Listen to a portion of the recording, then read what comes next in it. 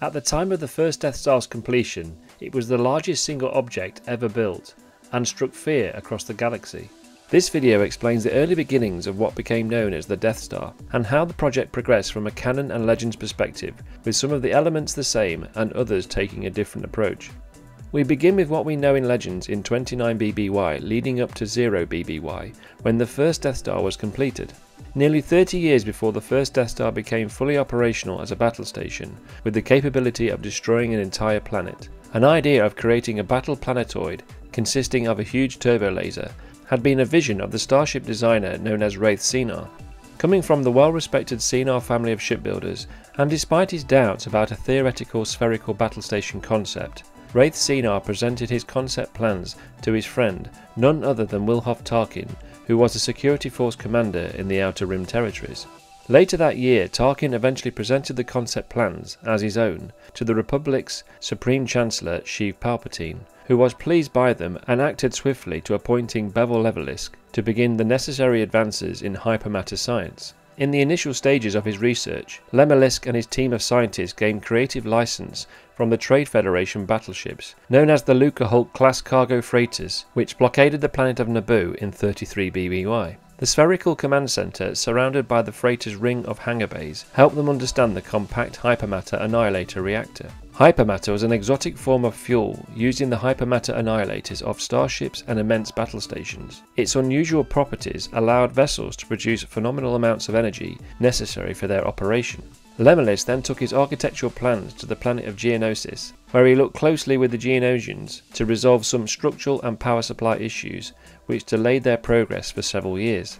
The weapon schematics were held in the Geonosian laboratory until the beginning of the Clone Wars in 22 BBY, between the Separatists and the Old Republic. The Separatist leader, Count Dooku, fearing the schematics would fall into the hands of the clone army, took the plans to Darth Sidious on Coruscant to ensure their secrecy. By the time of the Galactic Empire's rise to power in 19 BBY, after the end of the Clone Wars and during the demise of the Old Republic, Wilhoff Tarkin had now been elevated to become the Empire's first sector governor, with the title of Moff. With his newfound political influence, Tarkin created the Tarkin Doctrine for increasing security and ensuring order within the Empire.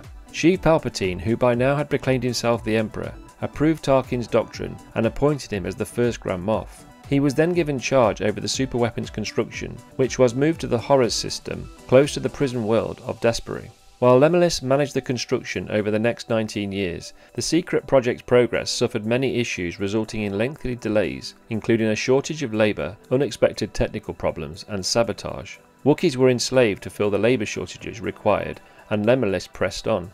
To ensure the superlaser would operate, in 3 BBY a prototype of the Death Star was constructed inside the Maw installation as a testbed, and was protected by Admiral Natasi Dala's Imperial forces.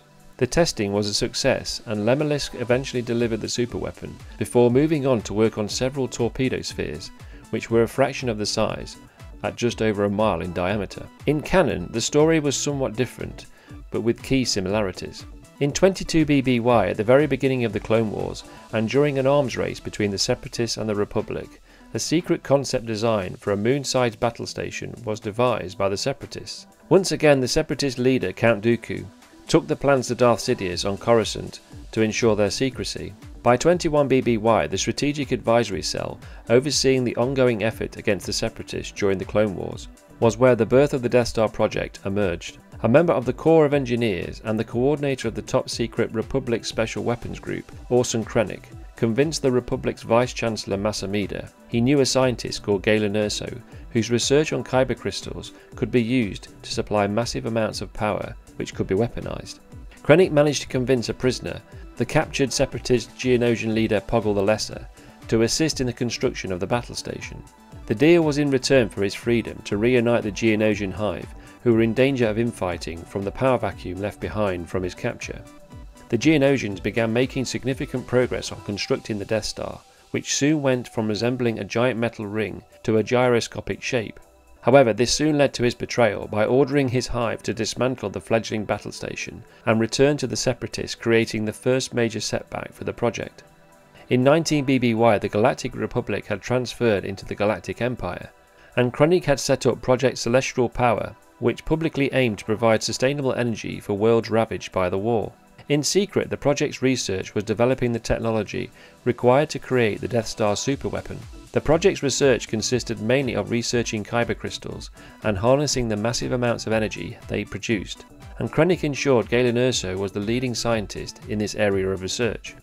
In 17 BBY, during the project's development, a devastating accident occurred at the Celestial Power Facility on the planet Malpass.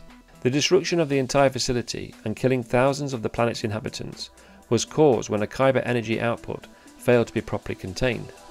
However, Galen Erso's suspicious wife Lyra convinced her husband to flee the Empire, realizing his research had been used to be weaponized.